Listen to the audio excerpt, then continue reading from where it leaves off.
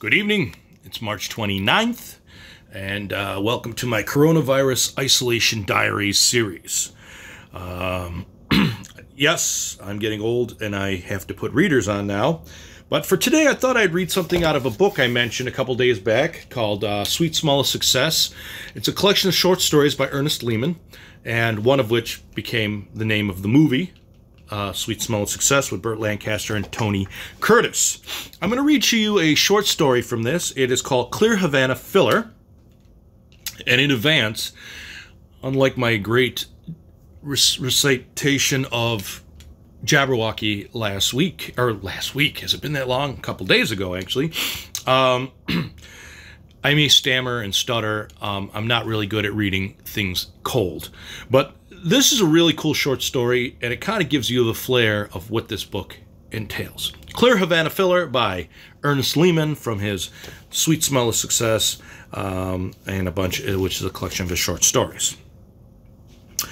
Harry Kramer was smiling expansively as they rose from the table after lunch.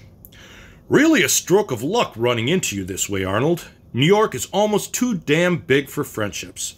Have a cigar? He stuck a large Havana filler between his thick lips and was holding one out to Gregor.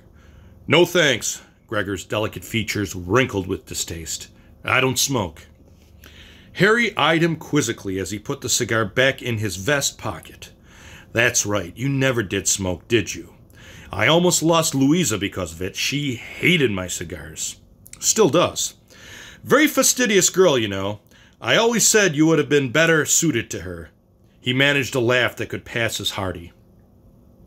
Don't be silly, Harry. The other man looked away uncomfortably.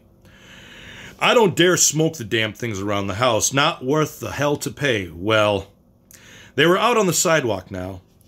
It's been nice, Arnold, after 12 long years. Don't forget me now. Friday night at 7? Gregor hesitated. Are you sure? Of course I'm sure. She'll be delighted, I insist. Friday it is, then. In the cab back to the office, Harry sucked on the big cigar with audible satisfaction. It had taken him only 8 days to find Gregor. He waited until she had finished picking at her shrimp cocktail with finicky distaste, and then he said, Who do you think I ran into today, Louisa? Must you talk with food in your mouth? Her forehead split into well-grooved frown lines. And you know I'm not good at guessing games. And that's not all, he thought. Arnold, he said casually. Her face didn't register. Gregor, he said. Arnold Gregor. Oh? There was too little interest in her voice. After all, she had almost married him. Oh, sorry. Bumped into him on the street. He insisted I have lunch with him. I hate to admit it, but he's as handsome as ever. And still a bachelor, of course. All he wanted to know about was you. Don't drip on the tablecloth, Harry. You don't think the guy had ever forgotten... you don't think the guy had never gotten you out of his mind. 12 years is an awful long time to carry a torch. Her colorless cheeks flushed faintly. What nonsense. He paused for a moment, rehearsing the sentence in his mind carefully before coming out with it. Maybe so, but he did practically invite himself over for dinner Friday night. Arnold is coming here? For dinner? Her lips seemed to tremble. Well, I couldn't very well say no, he shrugged. He'd only think I was being petty and ungracious. Ridiculous, she snorted. But she didn't tell him to cancel it. He listened to them trading reminiscences while he mixed cocktails at the portable bar. Louisa's flat voice rising with a strange new eagerness, Gregor's tone properly restrained. And at the dinner table, he continued to scrutinize them from behind his curtain of hearty affability, watching Louisa's appraising glance, taking in with obvious approvals Gregor's well-cut clothes and the lean, smoothly shaven face with its crown of blonde hair still thick and unmarred by time. Gregor's pale blue eyes followed every move of Louisa's as she prodded the maid through her paces, and his face was as inscrutable as it had always been. You had to guess what was going on in his mind.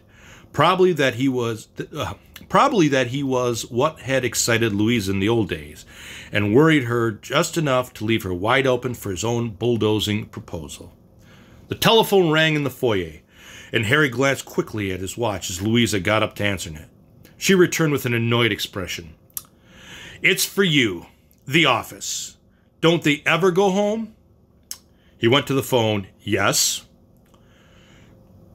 "Mr. Kramer, you asked me to call you at 8:30. It was the secretary. Probably at home by now." "Yes," said Harry flatly. "Thank you." "But was there anything? I mean, is that all?" "Yes." He waited until finally she hung up. Then he raised his voice at the dead phone. "Roy, this is a damned outrage. We have a guest for dinner. And yes, but... All right, Roy, all right. Yes, in a half hour." He returned to the table with an apologetic shrug. "What can I do?" he said. "I've got to go down there or the whole case will fall apart. Will you forgive me, Arnold?" Gregor eyed him steadily. "Well, if you really must." "Aren't you going to wait for dessert?" Louisa sounded unsure of her reaction. "Can't. Gotta run. Be back as soon as I can. See you later." He could feel Gregor's eyes following him as he hurried from the room.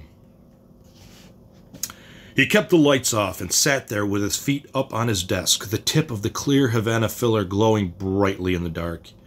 He wanted to do nothing but relax and think, to plan ahead and enjoy in fantasy the wonderful freedom that was going to be his. It was no longer just an idea in the back of his mind. At last the gears were meshing, oiling by years of subconscious thought. And tonight was only the beginning. There'd be an occasional extra ticket to the theater. You two sit together. I'll take the odd seat. The bar meetings for the three of them, to which he'd come late. That damn Stillwell case. The nights when Gregor would have to take her home alone because he'd have passed out.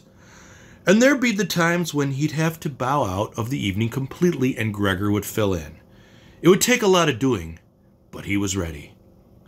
After the divorce, there would be so many things he wanted to do. But first, he'd just sit around all by himself in a nice quiet room, free at last of the carping voice and the critical eyes and the confining straitjacket of her internal fussiness. There would be plenty of time later for the other things, for travel, the races, and of course, for women, new and exciting, and as unlike Louisa as possible. No more mistakes like Louisa. Let Gregor make that mistake now. It was past midnight, and the apartment was silent as he let himself in. For a moment he thought they might have gone out, but then he saw the light in the living room, and Louisa was sitting there in the green club chair glaring at him. "Don't tell me you're home," her voice raised testily. His eyes searched the room. She was alone, all right, but there was something strange about the apartment, something he could not quite define. Did Arnold just leave? No.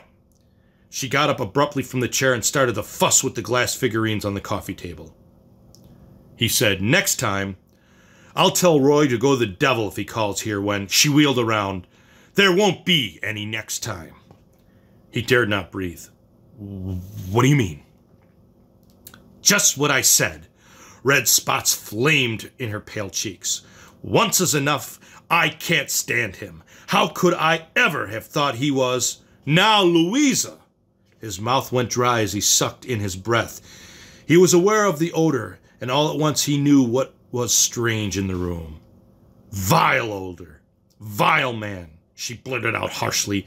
He insisted on smoking one right after dinner." Harry went to her. "But he doesn't. He said he never enjoys a meal if it isn't topped with a cigar. Couldn't live without him. But, and the minute he saw your humidor, he was at it. Not one, but two. One for dinner and one to nauseate me in the living room." Harry's eyes wandered dazedly to the copper humidor on the mahogany table, and then he looked at Louisa again. half listening to the bitter rasp of her voice as she straightened the ashtrays and set each little piece on the end tables in its proper place. And he knew as he stared at her that he was seeing her in the inscrutable eyes of Arnold Gregor had seen her. He was seeing her as the inscrutable eyes of Arnold Gregor had seen her tonight, and perhaps before, as he, Harry Kramer, had seen her for 12 long years and would go on seeing her now for the rest of his life. "Harry, what are you doing?" He didn't answer. He just bit off the dry tip of the dark Havana filler, spat it from his tongue, and brought the flaming match to the other end. "Harry!" Then he took off his jacket and threw it on the sofa. Dark stains of perspiration showed on his shirt. She moved toward him. "You stop that at once!" He didn't even look at her. "Shut up," he said quietly. "Harry!" she screamed. He sank in the soft green club chair and began to suck on the big cigar, filling the room with rich white clouds of heavy, acrid smoke. Once again, thank you much for those of you that watch. It's a kind of a new thing to me to do this series, and I guess I've been bringing a lot of joy to a lot of people, or maybe a few people, maybe no one. But something I decided to do since we're in our off times. And once again, let's stay home. Let's try and flatten this curve. It's getting a little dangerous out. We've already had 2 deaths that are high profile, not counting the many deaths by veritable unknowns, but they're also people too. So let's just stay home.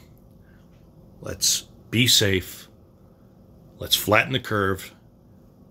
And then when it's over, we'll party like it's 1999. Okay? Peace, everybody.